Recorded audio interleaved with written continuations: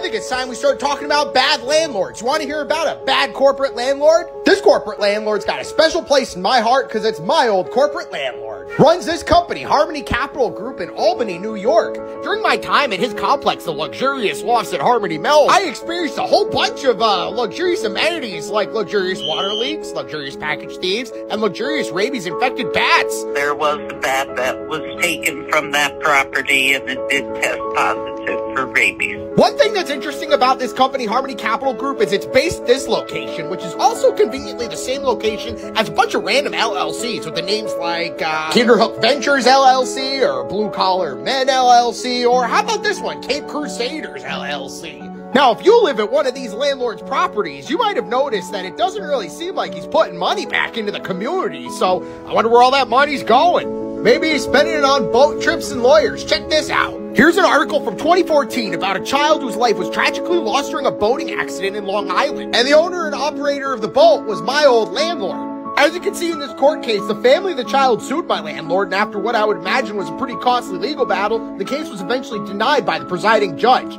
It seems to me like this landlord was able to sweep that whole thing under the rug. I wonder what else they've gotten away with.